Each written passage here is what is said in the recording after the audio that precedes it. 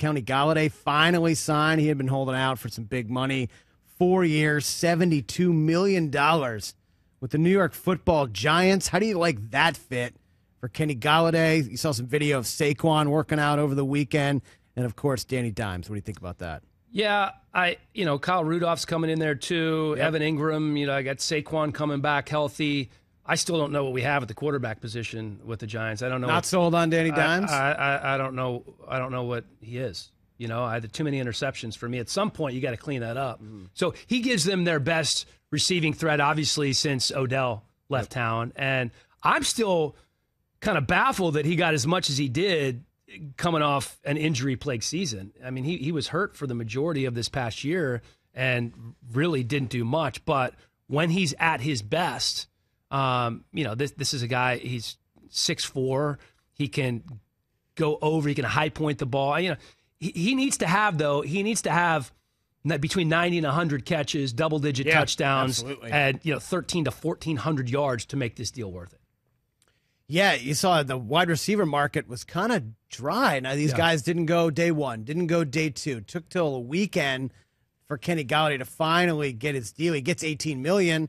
There was hope. I think he was hoping for a little bit more, maybe per year average there. But do you think this tips the balance in the East at all? Is it still Cowboys? I mean, I think Washington is kind of.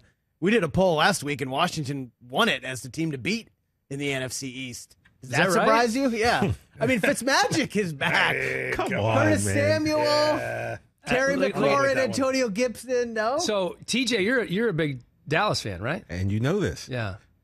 Well, as you know, I'm a big Washington fan, so we're oil and water right now. But I still like you for some weird reason. And I like you too, and I want to hear your take. And I'm actually, to be honest, I'm a little jealous because there are times when I wish I was a Dallas fan. And as you probably know, being from the Washington area, if you're not a Washington fan, you're a Cowboys fan. There are a ton of Cowboys there. That's what I hear. Yeah. There's a ton. Yeah, and the reason is very simple.